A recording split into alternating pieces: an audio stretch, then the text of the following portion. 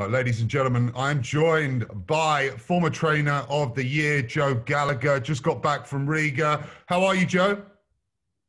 Yeah, good, mate. Thank you. A little bit tired, but yeah, it was an experience the week over in Riga. Lovely city, beautiful people, and it was great to fight in a live audience as well, and not to be wearing a mask all week. It was like a step back in time. Yeah, man. Well, I haven't been back to England since February, so it's kind of I'm struggling to imagine. I don't know what that's like. Luckily, I've been stuck here. We had Hosea Burton, your guy, fighting Ricards Bolotniks in the semi-final of the MTK Golden Contract. What a fight, by the way. Absolutely amazing fight. Initial thoughts on what happened. Your guy lost by unanimous decision. Tell me what you're thinking, Joe. There's just a couple of things on the night. I thought it was a very close fight. The scorecards were hugely embarrassing. I think one judge gave Bolotniks 7 rounds 10-9, 1 round 10-7, and 2 rounds 10-10. So on that judge's scorecard, Hosea Burton never won 1 round. Yeah, everyone that I've spoke to all said they had Opie like 4-1 up after 5 or similars like that. So it's like, one, that was that. 2, there's no mandatory standing 8 counts unless the ropes. Well, the first standing 8 count, the ropes never saved Opie. Opie was on the ropes, was stood off the ropes, punching away, and was involved in a clinch. And when the ref said break, he gave him a count. And I thought, well, that's not a standing 8 count. So that was on. And then the second standing 8 count, the ropes never held him up neither then. So straight away, there's 2 counts there that they administered that they shouldn't have administered. The standing 8 count is when they get caught with a shot, they're on the way down, but the ropes have stopped them going down. Neither of them applied to that situation. So, and then for Hosea Burton, he dressed himself down and came back in the 10th. And I thought it was a close fight. I thought scorecards of 96, 94, 96, 95, them type of scorecards is what they'll be. But obviously they weren't. And the promoter got the show in Latvia for a reason. And listen, Ricards Bolotniks, he done well. He kept a tape game and he took his opportunities when his game came. It wasn't like it was a whitewash. He had moments in the fight. Yeah. He landed some good shots, but he missed with an awful lot of shots as well. I thought Hosea Burton's jab was very key in the fight. Landing some good right hooks to the head, good body shots. And like I say, it was a close fight. It wasn't one that I want a rematch. I'd love a rematch. Ooh. I asked Lee in at MTK to put an appeal in and straight away for a rematch on the grounds of the judging being terrible. Okay. They weren't up to championship standard, and also to complain about their own rules and for the referee who administered 2 standing 8 counts when it wasn't the reason for it. So before there's any final, I'd like to see the rematch of that fight with Hosea Burton and Ricards Bolotniks. And I just wondered now, going on to the final, what would the final be in Latvia for Bolotniks? Because I think the idea of it, that no one really has any home advantage, and that light heavyweight tournament, if it was to have gone on in Latvia, then they should have put the other semi-final on it, and they should have done the draw over in Latvia on Tuesday if they were moving it, not do the draw before and put one there and one here, because that goes against the grain of the format of the tournament. So, listen, we all can sit here and be bitter and annoyed and everything else, but Hosea Burton have been involved with him for 20, 21 years now. He's always in the gym. He's a gym rat. Needed a break. He'd only lost like 10 seconds in his career after being ahead against Frank Buglione. And, we just feel he just didn't get his rewards in that fight. The night you seen on the night when we turned up wasn't a proper canvas. They were putting gym floor mats, and the canvas wasn't a canvas. It was some type of synthetic type of material that you that's use it quite from popular a here, shopping bag that you'd use from one of these life shopping bags. It was like that, and you've seen on the night they had to fix and pull it tighter to stop the canvas sliding all across the ring. So listen, that's that on the fight. But like you say, the city itself was great. The people were great. The promoters were great. But I just thought the officiating for the contest was really poor. Yeah, I couldn't agree more, Joe. I'm on board with everything you said. I was commentating, and I did actually say I'm okay with the standing 8 counts when I initially saw it. It was all a bit crazy and quick, and you saw where I was sat commentating. I was pretty much sat just with loads of Latvians around me, so it was, which I enjoyed, to be honest. It was a great atmosphere. No, it was great. It was great. It's great, Adam, to have an atmosphere again. Obviously, being in Eddie Hearn's garden and listening to Sky Drones, obviously to be there, and it was great to Tyson Fury and his dad to come over and Sugar Hill to support Hosea Burton and get him in the ring.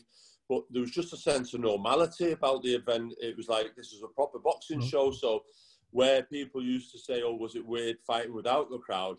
It seemed to be a little bit weird back fighting with the crowd. And as you say, having that atmosphere, and it was good. It was great to see, and I think it'll be part of a sense of normality. But for the judges to become sure they're not being that heavily influenced, especially one of them not to give Hosea Burton not one round, it's they need a serious inquiry there. Yeah, and I believe there is, by the way. So, is there? Yeah, so which there should be. It is. It's a growing thing, obviously, in such a small country. But yeah, agreed with everything you said.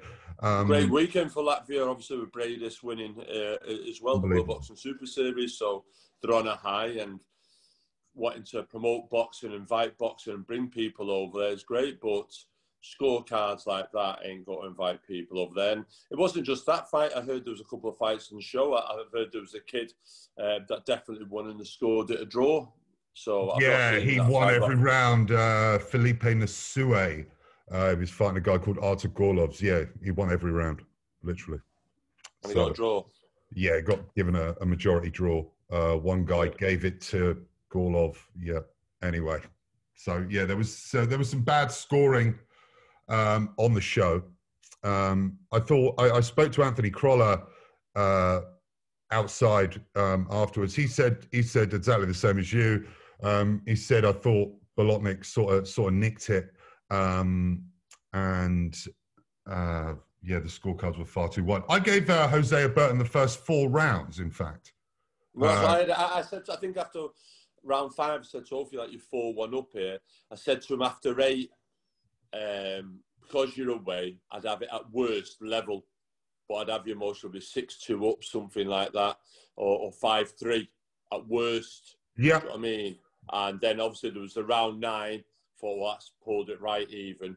And you have to go out and win the 10th, and I thought he won the 10th. But listen, if Ophi had won earlier on, we wouldn't be sat here crying about it. But it was just the 10-8s and the scoring. It was just, when people complain about scorecards, and I know I've had it with John Ryder and Callum Smith, and yet no one wants to talk about the scorecard there. That's ridiculous. No, I think we do need to keep talking about it, because you need to. There's bad scoring in a lot of places. That was a very good example of some of the worst scoring you could get. Like, he didn't give Hosea Burton a round. I had him taking the first 4 rounds. 5 was very close. 6 was very close. 7 I gave to Bolotniks. I actually gave 5 and 6 to him as well. But they could have gone either way. 10 was very close, I thought. So yeah, it was. He definitely did well. How in the corner he comes back into the corner at the end of the 9th after an absolute beating and the interesting refereeing there. What are you saying to Hosea in the corner at the end of that 9th round? Listen, it was just a case of getting his composure, resetting him, and just saying, listen, take no heed of all the shouting that's going around. He's throwing a lot. He's missing a lot. The referees give 2 standing counts. You're not hurt. Just recompose. Go out there. And he spent an awful lot of energy there, throwing, missing a lot, because he missed an awful lot as well as he landed a few. Yeah. I said, so just reset his ball about and take it to him. You need to win this last round.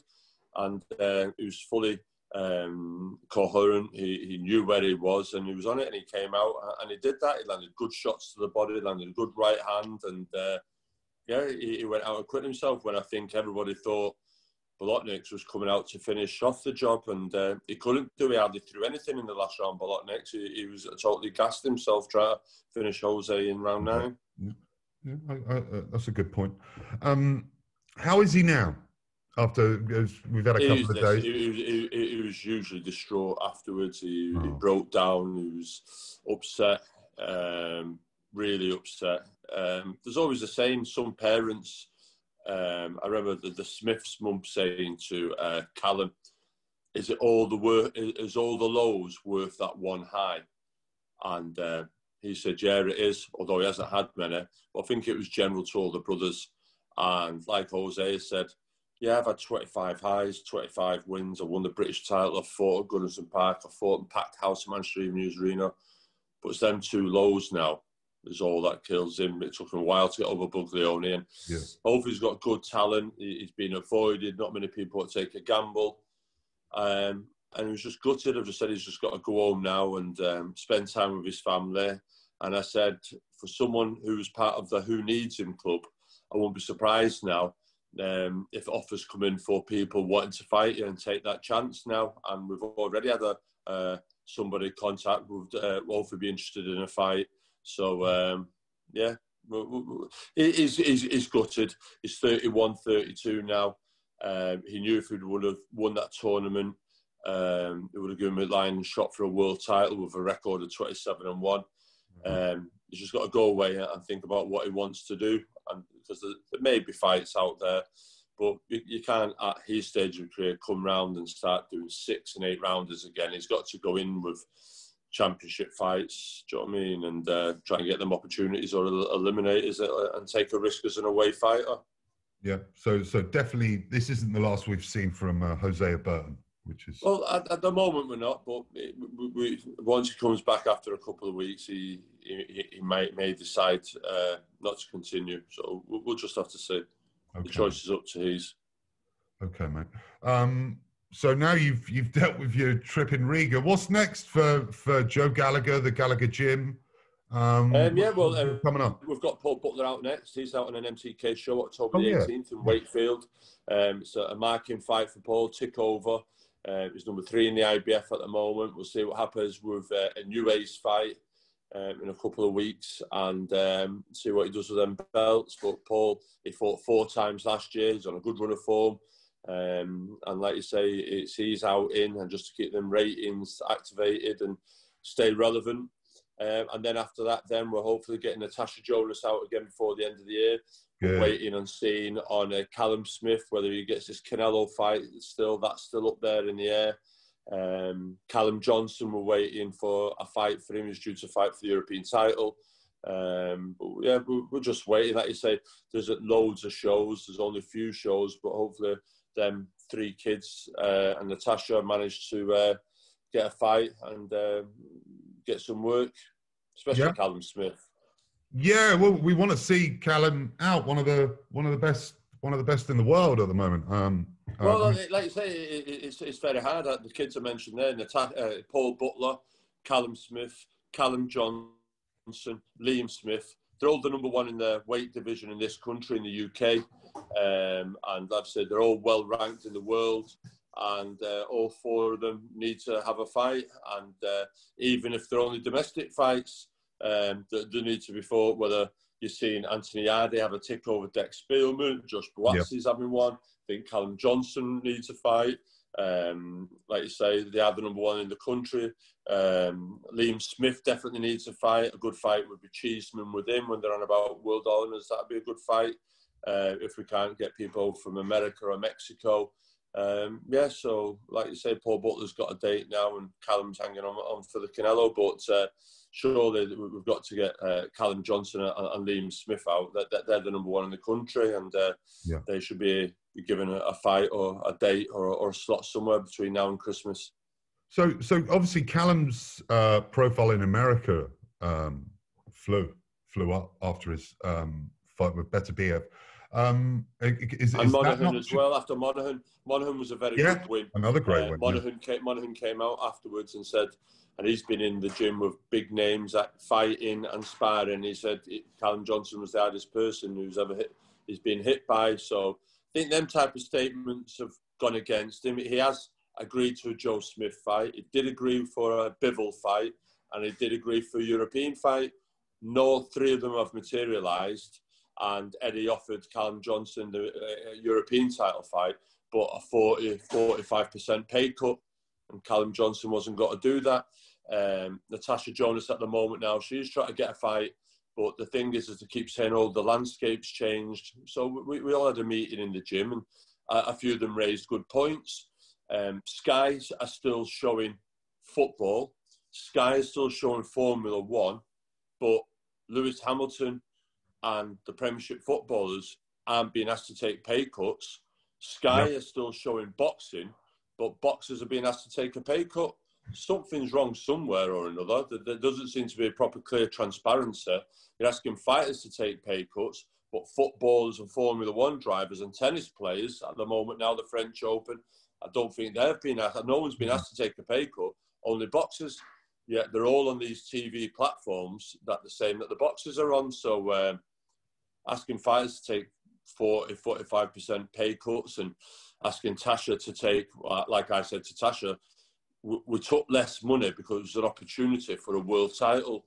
But we proved we are on that stage now, and you're not fighting for some bad words there, but you're not fighting for slave wages no more. You have a worth. You have something. Everyone knows. Everyone will tune in and watch that. You are marketable. You do have a profile. Everyone all around the country and in boxing thought you won that world title fight. You can try and hide it away with Terry Harper's mandatory, but Natasha Jonas is relevant in female boxing, and she should be out again Christmas. She should be on this female card that they're trying to do at the moment, and she should be paid accordingly. Like I said, they keep saying boxers have to take less money, but we're not hearing that from the other sports people who are being televised by the same TV company. Yeah. And they're all operating without crowds as well. Yes. Does that make sense, Adam? Yeah, no, it makes perfect sense, Joe. So we all and that's what was talked about in the gym when we had a conversation about it all. Okay, interesting. Tony, about Natasha Jonas, obviously you were in a position when she lost in Cardiff to Obernauf. And obviously you've got Hosea Burton in a similar-ish sort of situation to when Jonas lost. You've done a great job at rebuilding her. It'd be great to get an insight into how you've done that, how you've sort of dragged her from the ground and got her back to world title capability. Because it was a big loss. It was a huge loss. I had a chat with Crawler at the airport on the way back, and it's great as a coach when you have your wins, but the losses, they do take your toll on you. And people say sometimes I'm too emotionally involved, but when that drive back from Wales to Manchester, Liverpool with Natasha that night, that was awful. Stephen Smith losing in Monte Carlo, horrible changing room afterwards. Paul Smith, when he lost to Abraham, changing room. It's Quigg, Frampton, Crawler when he lost a couple of times. It's hard. It's really Ophir, Frank Buglione. You're so close to winning. It's pulled out. They're really hard, and you can't help feel sorry for the kids, and it does take your toll. But for Tasha, no one came in the change rooms after she got beat. No one from the board. No one from Sky. No one from Matchroom, and she was just tossed to the side. And that was a hard journey back, and it took her a while to get over it, mentally as well as physically. And it was just a case of bringing her back once she decided she wanted to carry on. Then obviously MTK brought her back on a few shows, and they did a great job matchmaking her, getting her back, getting her confidence going. and then obviously getting her in a position to get in a world title fight. And when she got the opportunity for a world title fight, it was penciled in. Lockdown happened, but that was a blessing because that gave us time to have a proper camp, study Terry Harper. No one else had a fight date, so Tasha had all of me, and me and her, we are both at a point to prove that them people that didn't think it was fit to walk into them change rooms to see how she was. I know you remember Tasha's a mum. At the time, I think she was 34, she's 36 now. I thought it was disgusting. And we wanted to make sure that we won that fight and we had the belts, and be interesting to see who wanted to come into the changing room then. And it was just a case of that mindset to go and prove everybody wrong. We knew Steffi Bull and Terry Harper took that fight because they thought it was a give me. The way that they conducted themselves on social media, saying Tasha was too old, too slow, and it was a right walk in the park. People thought I had lost the plot. The pressure had got to me that Tasha was going to get a hiding when it wasn't at all. I said all along they made a big mistake, huge mistake. I said would hurt Terry. I said she didn't have a good engine. I said would knock her out down the straight, and we nearly did. We had her out of it in round 8, didn't finish it. Terry was hanging on for dear life in them late rounds, and everyone in boxing all thought Natasha Jonas won that night, so we proved it. And it was just that mindset to show everyone, and we have brilliant sparring. Chantel Cameron, she's fighting for a world title this weekend. Great sparring with her, great sparring with Christine Brevington, other girls as well, and we just had it. And I knew they'd struggle to find quality southpaw sparring to the pedigree of Tasha, but I knew there was plenty of people out there that could replicate Terry Harper's style, and I think it's all in the preparation in a fight, and that was evidently so come fight night. Yeah. So on to Liam Smith. Obviously, there was talk about him fighting Kell Brook. It looks like he's going to fight Crawford, things like that. In a perfect world, who would you like to see Liam go up against next? Who would be the best person? I just want big fights for Liam. Obviously, he was. We were waiting on him. This Texas, I can't pronounce his name. The WBO world champion, Texas, having his defense. Yeah, he's mandatory. That should have happened by now. And then obviously Liam would have become the number 1 then, and would have got his shot then after that once he waited. I've also said to Liam, listen, put your name in the middleweight mix. See what about a fight with Eubank Jr. That'd be a good domestic fight. Liam Smith versus Chris Eubank Jr. at the moment. Yeah, I just want big fights for Liam. Liam's a very underrated fighter. He's got a great skill set. Everyone's always impressed with him when they've been to the gym and watched him spar. He's training at the moment. He's doing some sparring with Metcalf at the moment, who's got a big fight coming up. So Liam's always ready for sparring, and I just want him. And like you say, it was a shame now the Brook fight never happened. I think that was just a PR exercise to try and draw some interest and keep Kell Brook relevant. Now it's a case of Liam Smith getting a shot or an opportunity, whether it be at light middleweight or middleweight, whatever it was. I'd love Liam to be involved in a big fight or a huge domestic showdown fight as well. So he's deserved it. He's paid his dues, and he's an exciting fighter. Liam isn't someone like Kell who's looking for a last payday for retirement. Liam has ambitions on becoming a 2-time world champion or a 2-weight world champion and carrying on. So he's a hungry kid. He had 3 good fights last year. He beat Sam Higginson, then he fought in Mexico, and then he fought in Arizona at the end of the year. It's a shame he's not got out yet, but he's definitely one that needs to get a date very soon and be out before the end of the year. Yeah. Okay, good to hear. Good to hear. So it sounds like all the guys are kind of just ticking over, waiting for the call at the moment. Yeah, definitely. The gym was busy today. Obviously, Paul Butler was in, Tasha was in, Callum Smith was in, Marcus Morrison was in. Yeah, the gym's in. People are in. Callum Johnson's training away down south. Liam Smith was sparring today. So, yeah, the fighters are in the gym. I've always tried to install that you've got to be in the gym. You can't be sitting, waiting for a date no more. In this environment, you've got to get in there. If there's an opportunity and you've got 4-6 weeks to be on the show, grab it with both hands, because there isn't that many dates about. Yeah. Okay, Joe. Brilliant. I think I probably haven't covered everything because you deal with so many people. But yeah, that's great. It's great to get your honest opinion on the on everything that's going on. It was a real pleasure working with you all week in Riga. I'm Yeah, no glad problem. It's you. great to catch up with you, Adam. Yeah, Thanks for man. giving us the spots to go for places to eat and that. No, it was great, and we had a great time. The people were really nice, and what a lovely city. What a lovely It's a city. great city, man. It's a great city. We Yeah. plan to do some big things with it. So yeah, Yeah. bear with us on that. But yeah, Joe, thank you so much for speaking to Pro No Boxing. problem, Adam. No problem, and keep in touch, and hopefully we may see you again in a rematch. Hopefully, mate. Yes, and all right then. Cheers, Adam. Take care.